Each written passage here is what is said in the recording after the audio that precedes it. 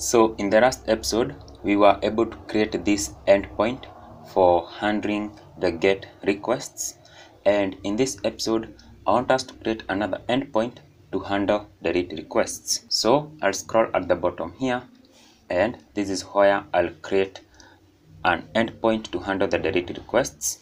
So we will say router.delete, and as usual, the first parameter here is the path, and then the second parameter will be a callback function, which will be an async function, and then we have access to request and response, and we set it to be an arrow function, just like this.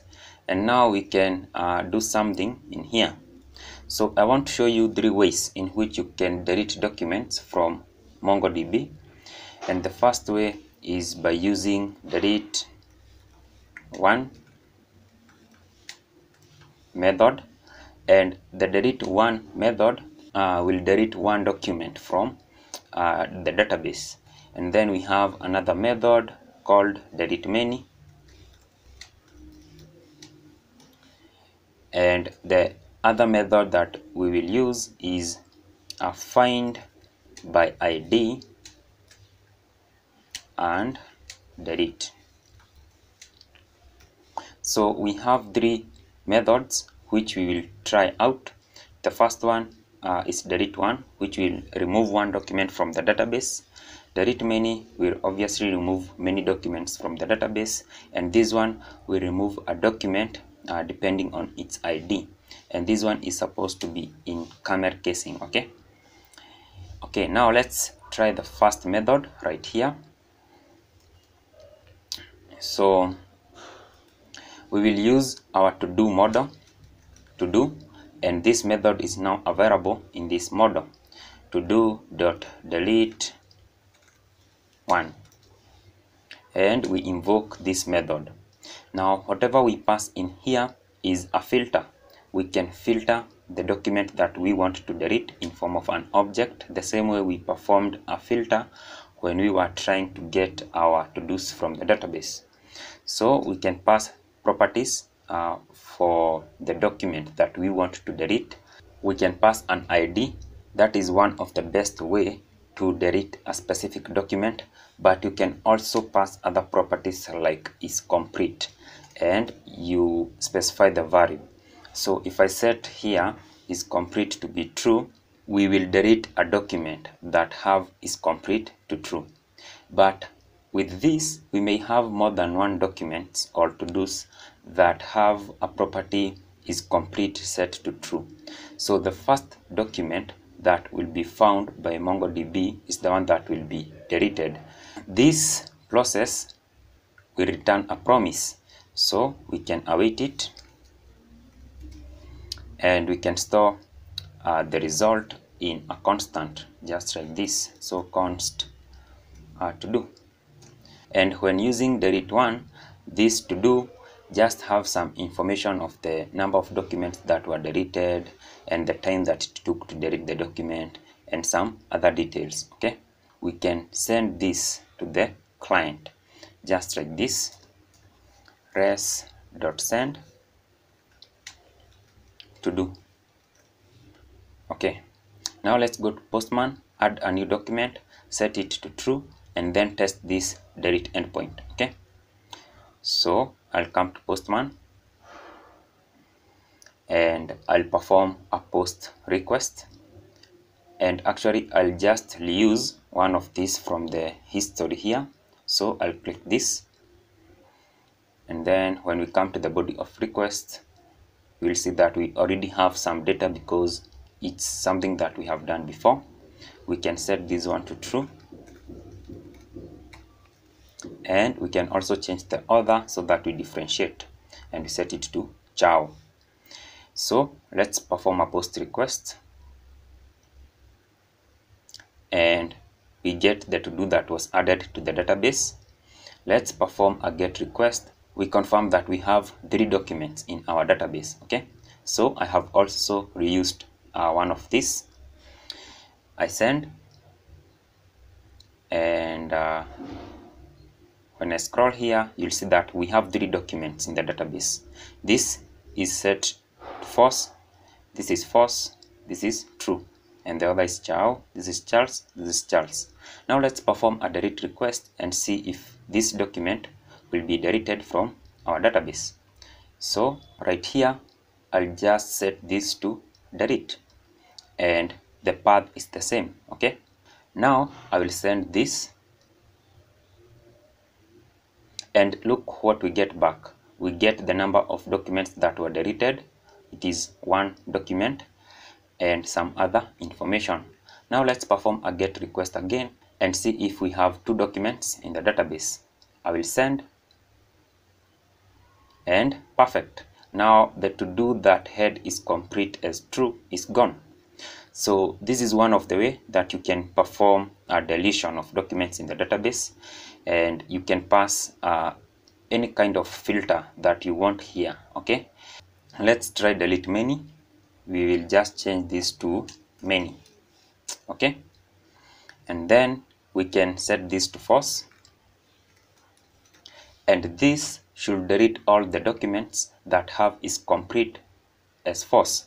So this should clear our database, because our database have 2 documents which are set to false. Now let's perform a delete request at this endpoint.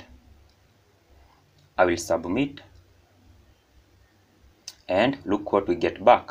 2 documents were deleted and some other information. Now let's perform a get request and confirm that we are getting an empty array. I will send, and perfect, there are no documents in the database.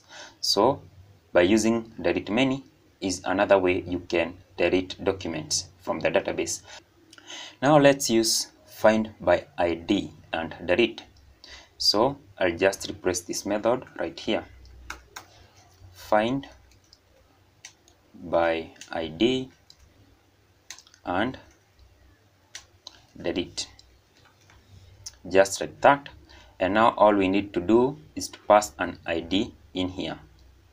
So how we usually do this is by passing an ID to our path. So we can change our path here, and we include a parameter, just like this way. We will include a parameter called ID.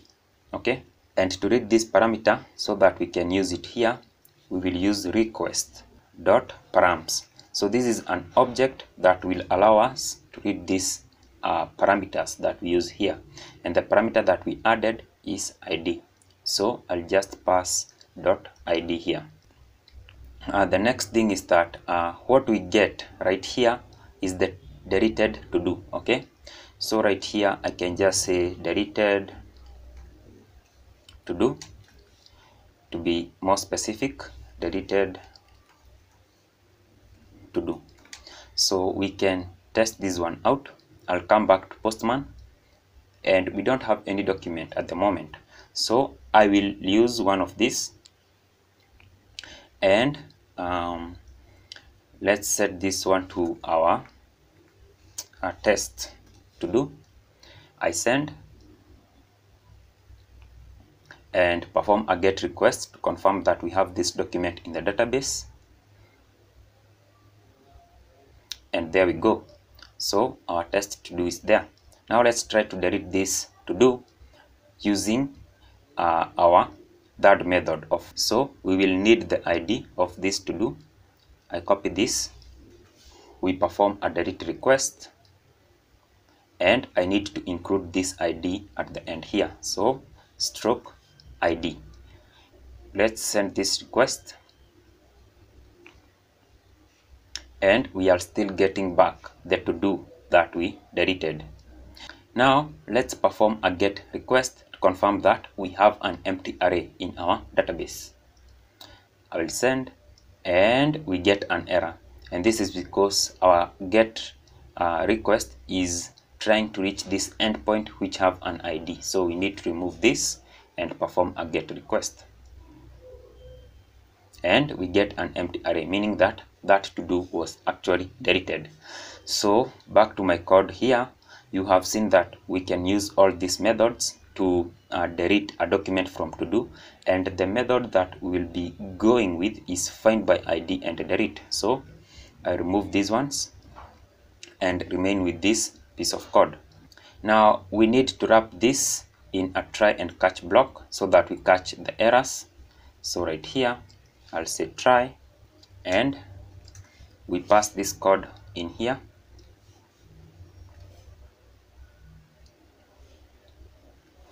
and then we catch the error. We have access to our error object, and we can send the error to the client. So right here I'll say res.status. We use the status code 500, meaning that this is a server error, and then we send the error to the client, just like this, error.message. And then we can also log the error to the console. So right here I'll say console.log error.message.